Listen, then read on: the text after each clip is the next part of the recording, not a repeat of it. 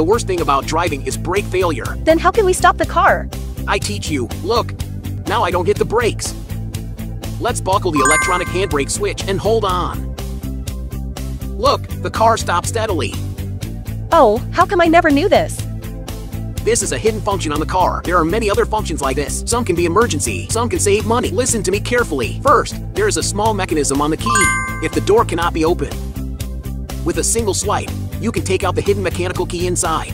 Then insert it into the small hole under the doorknob. Pry lightly, and the lock cylinder inside will be exposed. This will open the door. The car definitely won't start because the key is dead. Look. We only need to stick the key under the steering wheel. Stick to this sign.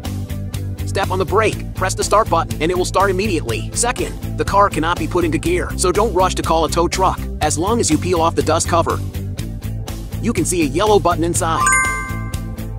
Let's press it down so that you can shift gears in an emergency without stepping on the brakes. Save your life at the last critical moment, trapped in the car and unable to get out. Put down the rear seat.